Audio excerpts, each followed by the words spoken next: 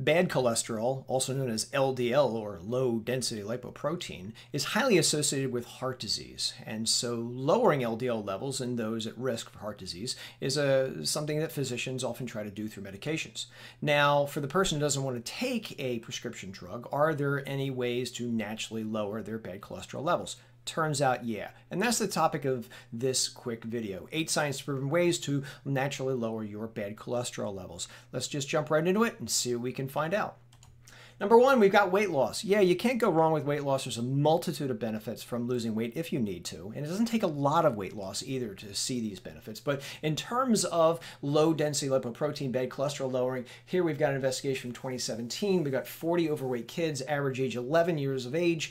They're put on a 10-week weight loss program. And they find that after the study is over, there is a significant reduction in oxidized bad cholesterol. What is that? That's a worse kind of bad cholesterol where free radicals attack the bad cholesterol molecule, and this makes it more likely to cause heart disease. So a little bit of weight loss in these kids, you saw significant reductions in bad cholesterol. Okay, that's great. Weight loss, absolutely, I'd put that number 1 on my list. Right behind that, I'd say exercise.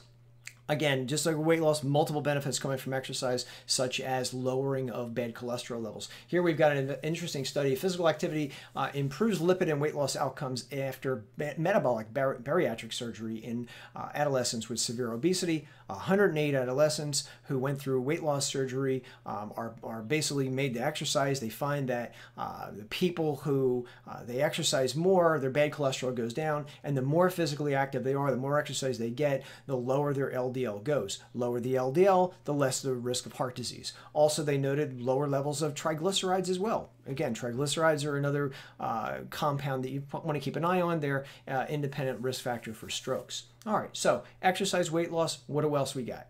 Number 3, eat some walnuts. Who knew? Walnuts, again, lots of benefits to eating walnuts, and it does appear they have an effect on blood lipids as well. Walnut consumption and in a weight reduction intervention effects on body weight biological measures in blood pressure and satiety. We've got 100 men and women. They're basically put on a diet. Some get walnuts, some don't get walnuts, and then after the study is over, they find that those getting the walnuts have significantly reduced bad cholesterol levels. Again, went down from 121 down to 112 milligrams per deciliter. So walnuts, pretty inexpensive. Get them in any supermarket. You can throw them in your oatmeal. More about that in a second. And again, that's going to do a good job on bad cholesterol levels. Okay, number 4.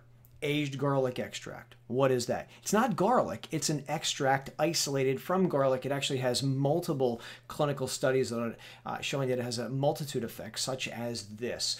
Aged garlic extract supplementation modifies inflammation and immunity in adults with obesity, a randomized double-blind placebo-controlled trial.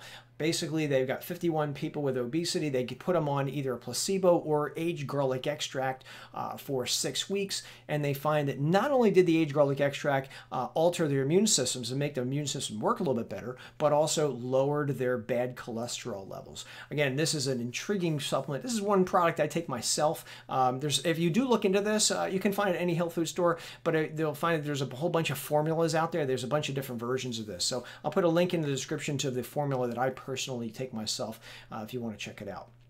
Number 5, Policosanol. What is that? Policosanol is another dietary supplement. It's isolated from sugar cane, and it's sometimes used as an alternative to red yeast rice because it appears to have an effect on cholesterol levels, such as this study.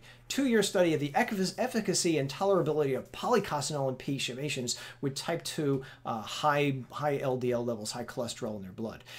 Again, 2-year-long study. You got 69 people. They follow them for 2 years. They find that Policosanol results in a 25% reduction in bad cholesterol levels, as well as an 18% reduction in total cholesterol. Policosanol is also interesting because other studies have also noticed as well, it also appears to raise good cholesterol levels. And that's intriguing because there's not many things out there I can put my finger on that boost HDL, at least in the natural supplement world. And Policosanol appears to be one of them. Again, pretty inexpensive. You can find it at any health food store. Number 6 is psyllium. Psyllium is a fiber. Cholesterol reduction using psyllium husks. Do gastrointestinal adverse effects limit compliance? No, it didn't. According to this study, started out with 62 people, you ended with 54, still a good amount. Most people didn't have side effects with psyllium. What do? They give them 3.5 grams of psyllium husk a day, 3 times a day. That comes to 10.5 grams of psyllium per day. That's not a lot, by the way. And what do they find after the study is over? LDL levels drop from 174 down to 162. That's a good drop of LDL. Again, you're still in the high level, but again, if this study only lasted a few weeks, if it had taken out longer, who knows what it would have led to. Now, if you're saying, what the heck is psyllium? It's odds are that you may have psyllium in your house right now. It's the active ingredient in Metamucil. So go check your kitchen. If you got it, you got psyllium, and you know, get Metamucil or any other psyllium product is not expensive. Number 7 is Beta-Glucan.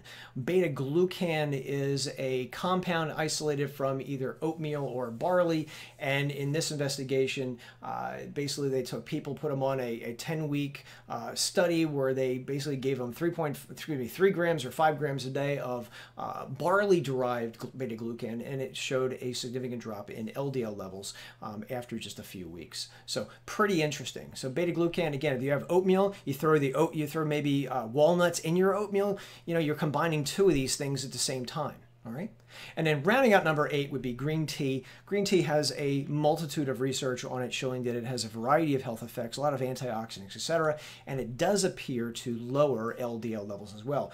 Effects of green tea on lipid metabolism in overweight and obese adults, and meta-analysis of randomized controlled trials. So these researchers looked at a bunch of previous green tea studies, comprised over 1,700 people, and they note that green tea consumption leads to a significant decrease in total cholesterol as well as bad cholesterol levels, and that's very interesting. So I would encourage you to drink the tea, or as I do, cut open the tea bag and throw it in the blender with your smoothie, and then you get the entire green tea. Just 1 or 2 bags a day is fine. Don't need to go overboard. I like the tea more than green tea supplements because I think there's more to green tea than, you know, just what they'll often say is the active ingredient like EGCG or something like that. So I think the whole food tea is probably better for you. Now, there's 8 right off the bat. What do I want? If I want to put them in order, what I think is going to, you know, you should do in order, what I think is going to give you the most return on your investment. Weight loss, absolutely. If you need to lose even a little bit of weight, that can help, followed by exercise, followed by psyllium, beta-glucan. 5 is aged garlic extract, Policosanol, green tea, and rounding out the 8 is walnuts. Okay, I think you'll get a better benefit if you do several things at the same time. Again, I would start with exercise and weight loss if that's necessary. You can throw some walnuts in with your oatmeal. You get your beta-glucan, and again, if you want to try the aged garlic extract, green tea, and Policosanol, you could do that as well.